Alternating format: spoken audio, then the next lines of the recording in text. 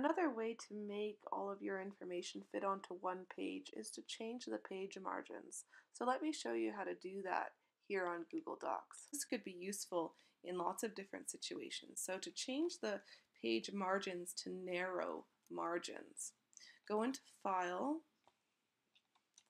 Page Setup, and then our margins in inches, so we want half an inch, so 0.5.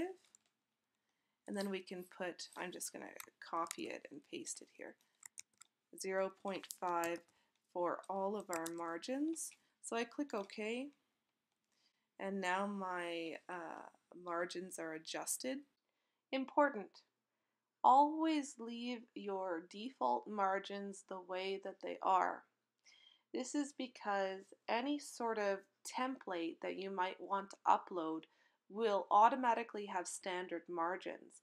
And in order to be able to upload that template, the margins for the template and the margins in your blank document need to be the same.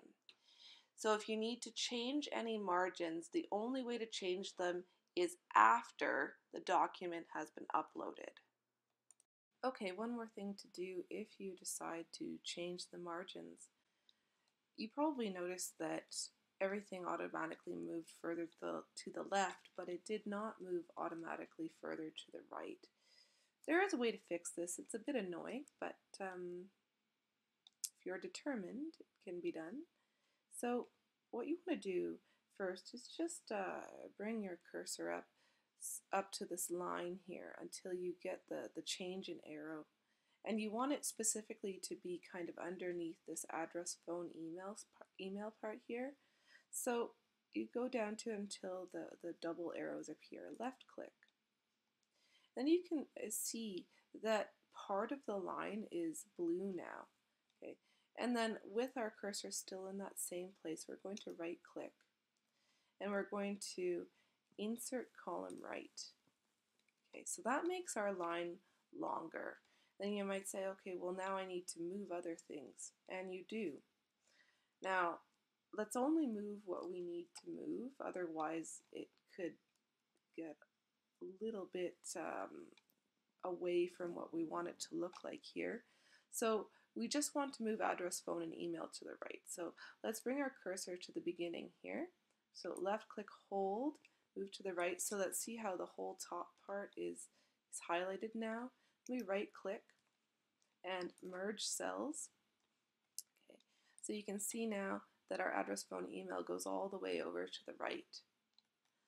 Okay, now we also want to merge this text here to briefly describe your job here, but we don't want to merge the objective. Okay, we want to keep all of our headings, all of our main headings on the left. We don't want them to be merged at all because that will create something that we don't want. So let's start here by the text here by briefly left click, hold down, move to the right. See how we have sort of this part selected and then this part selected. Right click, merge cells. So if you were to keep writing further, it would go all the way to the edge here if you needed to write further. Okay, so let's do the same thing with our skills 1, 2, and 3.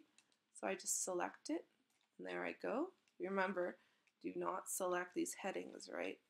Everything but the headings for these first two here. Right click, merge cells. Now you'll make more room for the city and the province, just the city and the province. So I select that and merge cells. Okay, now we can do this whole thing. Select that and merge cells. And then repeat for the rest of the items under the experience section. Then under education, just the city and province, and then all of this, right click, merge cells. And our interests, select them all the way to the right click, merge cells. And I think this last part here will be fine. There should be lots of space for that. All right, and we're now all done. It's all set to be filled in.